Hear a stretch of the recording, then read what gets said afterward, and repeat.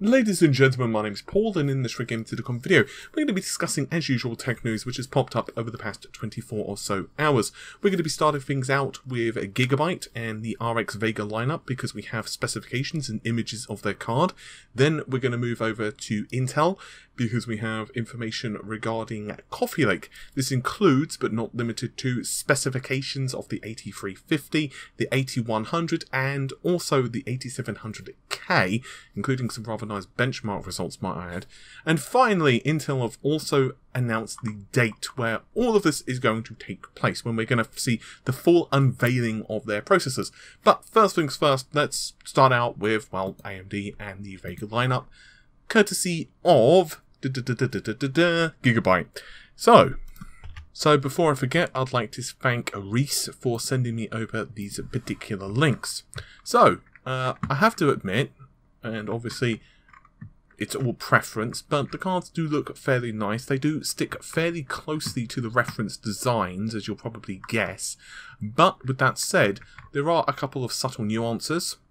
So what we have here so far are three different variants. We've got the water cooling version, enough with the water version.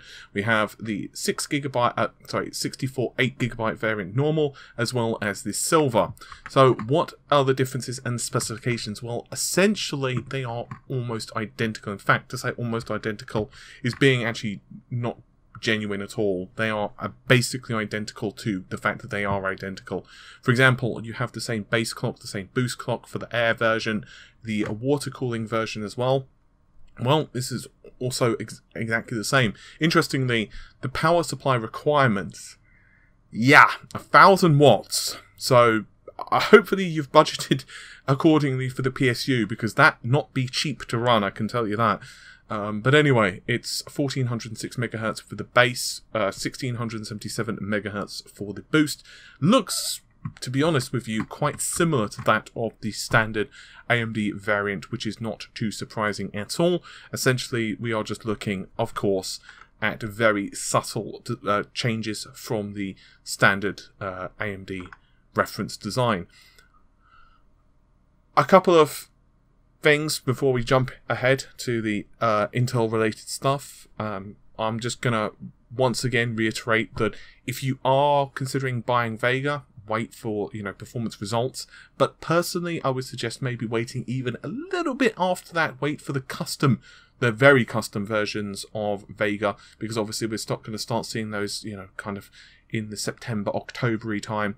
The reason I'm saying that is because we're going to have a much better understanding of perhaps whether the AIB versions of Vega are going to be, just to be honest with you, better at maintaining higher clock speeds. For example, let's say, and obviously I'm just pulling numbers out my butt here, but it's possible that AIB versions might be much better at holding the 1600 or maybe even 1700 MHz boost speeds than reference designed. But once again, I don't really know that, because no one knows that, because we've not actually got those cards to play with yet, and I have a feeling even AIBs don't know this fully.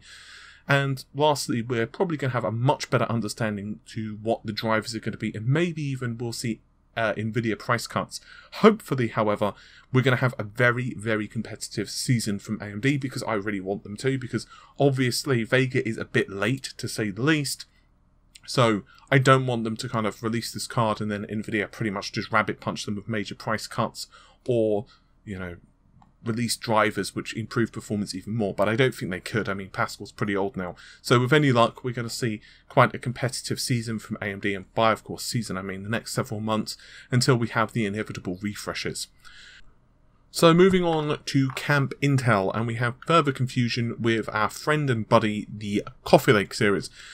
So we have specifications of the 8350 and 8100, and also supposed leaked performance results of the 8700K. We'll start things out with the 8350 and 8100.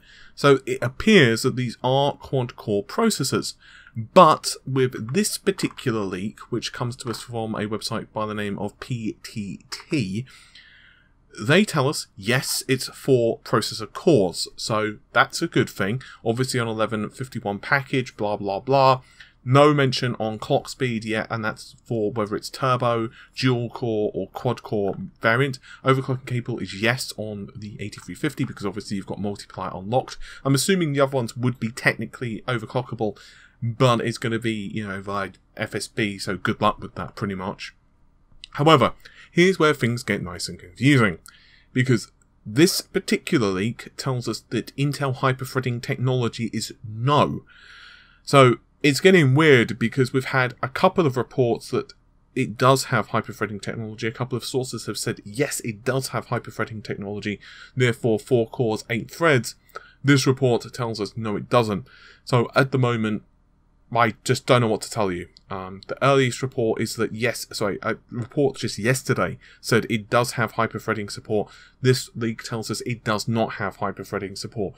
I'm at the point where I'm kind of inclined to believe it does not have hyperthreading support. I have a feeling what the lineup is going to be. It's going to be i3 is 4 real cores, i5s are probably going to be 6 real cores, and i7s, you've guessed it, 6 real cores but with hyperthreading. Who knows? There could be some crossovers though, just like you have with Ryzen, where you've got that kind of weird ground. You know, how you've got some with 4 cores and some cores with 4 cores plus SMT on the low-end Ryzen. So maybe that will be the same thing for Intel. Who knows? It really, I guess it depends on how much pressure Intel really feel themselves under. Oh, also we have images of the 8700K, and perhaps more interesting of all, we have information of the supposed, I want to stress that one more time, supposed performance of the 8700K. So this is only a CPU-Z image. Now, it doesn't necessarily provide us any information, in reality, of what the processor is. It could be anything, and obviously it could be photoshopped anyway, so it could literally be, you know, anything under the sun. But it's scoring essentially 14,000 for multi-thread, with the single thread performance being just over 2,300. That's pretty interesting. I mean, a 7700K generally would probably be beaten by around 4,500 points, roughly. Obviously, it does depend on the rest of your setup. So that's pretty damn impressive in terms of multi-thread. And to compare this to like a Ryzen 1600X, for example, you're looking at the low 14,000s for that. Obviously, the normal caveats as well, like memory timings and clock speeds and all that stuff. So that's pretty impressive. It looks like, at least in CPU-Z, Intel have essentially a system with this particular processor, the 8700K, which should roughly hit 1600X, but it is only CPU-Z.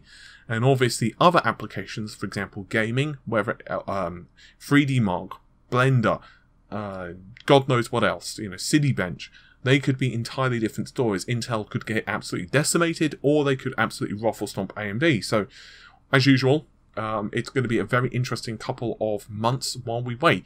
Or is it going to be a couple of months? Because here comes the next story. AMD are just kind of in a rock and a hard place at the moment. Intel, I'm sure that this is completely and utterly a coincidence, but Intel have just revealed a reveal, which seems to be how the internet is going recently. On August the 21st, Intel will unveil the 8th generation Intel Core family. And this is going to be via Facebook Live, of all places. Okay. Not the normal way to do it, but okay, I'll go with that. Watch as 2 exciting moments align: the Great American Solar Eclipse and the unveiling of Intel's most powerful family processor. I've got news for you. If you could watch the Solar Eclipse, I'm pretty sure you're going to be watching that and not a processor unveil on Facebook. That's just me. I mean, I'm not in the path of the solar eclipse, but I know if it was between watching the solar eclipse or, you know, watching an Intel processor reveal, and I don't care what the reveal is, it could be Nvidia's new bloody, you know, Volta architecture, and I'm still not going to be bloody watching that when I could be watching an eclipse, but that's just me. Anyway, so don't be caught in the dark, they say. Learn how the 8th generation of Intel Core processors will offer blazing fast performance. Blazing. Here directly from Gregory Bright, who is the Senior Vice President of the Client Computing Group, and discover how immersive experiences will bring you from spectator to participant with the 8th generation of Intel Core processors.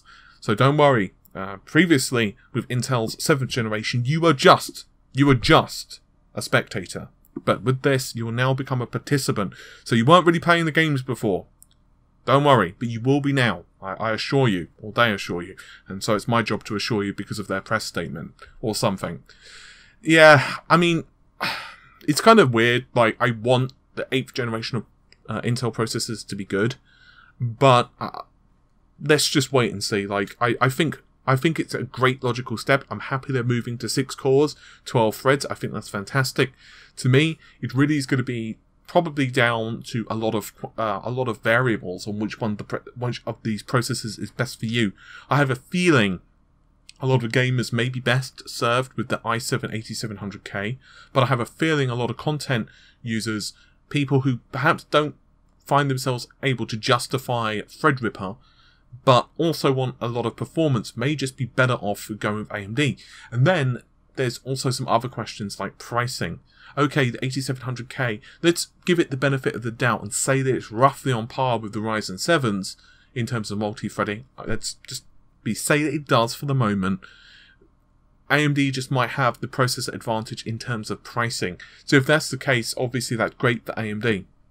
Unfortunately, it's just a kind of a waiting game for AMD as well, because really it's kind of for AMD to fumble the ball right now, because the positive press obviously is really on AMD's side. Intel have really made some major screw-ups recently with the 300 series. I honestly feel that Intel should tell us why that has happened, if it was a genuine reason. Because if not, and I'm not saying it's not a genuine reason, I'm not saying that the 200 and 300 were artificially segmented purposefully because, you know, of financial reasons. But I feel that if it's not the case and Intel really had technical reason, they should tell us. If not, then we can only presume, and I can't blame you because I'm presuming it as well, that they did it pretty much because, well, new platform and Intel go hand in hand in terms of legacy. That kind of sucks, but we'll have to wait and see how everything kind of unfolds over the next couple of months. And really, I feel the same thing, exactly identical for the graphics, because Nvidia right now, of course, are the force to beat. AMD have a lot of goodwill with Vega. AMD have a lot of positive reception with Vega. There's a lot of excitement with Vega, so it's really down to them to capitalize it on that and to really push forward. So with all of that said, hopefully you've enjoyed the video. I'll see you soon. Take care. Bye for now.